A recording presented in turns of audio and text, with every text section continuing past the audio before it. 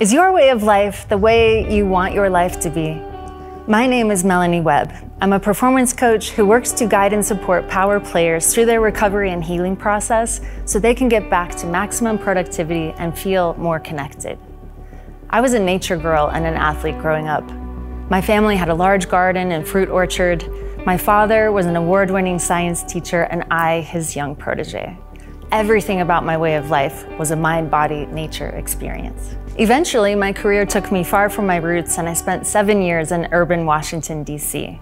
I adapted to the frenetic pace, but eventually I felt burnt out and drained of my life energy. Longing to reclaim my way of life, I headed back out west. I was determined to claim my territory as a leader in outdoor fitness retreats.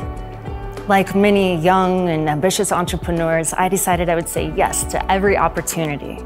Exciting jobs did come my way, and the stakes were high. After 5 months of grinding it out, I was exhausted. I couldn't sleep. Everyone else's needs were a greater priority than my own. I didn't even recognize my own body anymore. I realized my life was out of balance. Was work the sole purpose of my existence? Was the money even worth it if I had to lose my health in the process?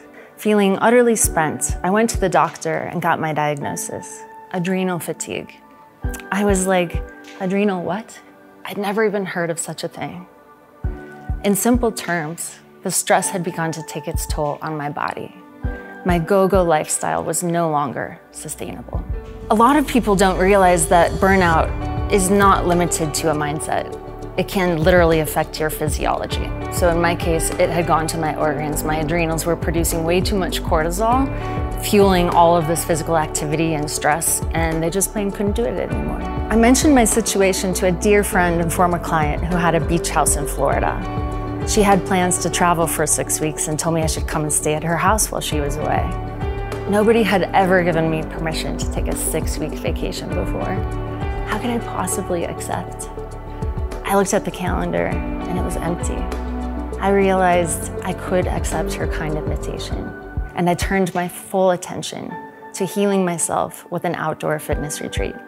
My recipe was simple. Each day I immersed myself in mind, body, and nature activities. I got 8 to 9 hours of sleep, I cut out restaurants, and I limited my screen time. I studied Qigong meditation with a master, got back to the gym, added regular hot and cold immersion therapies, spent time in the ocean, and laid out in the sun at every opportunity. After experiencing my own retreat, I discovered my new way of life. Sleep came easy, my hormones were back in balance, my adrenals could produce that cortisol I needed every day, and I felt happy instead of hangry. I know what it feels like to be on the hamster wheel of success. You feel like if you step off to take care of yourself for 1 minute, everything will fall apart. But what I learned is that my health is my wealth. The emphasis of my work with clients shifted to match the slower pace of nature. Mind, body, nature, what I call Mother Nature's gym, is now my formula when I work with clients seeking their own recovery. Again, my name is Melanie Webb. Welcome to WebbWell. Let's go have an adventure in Mother Nature's gym.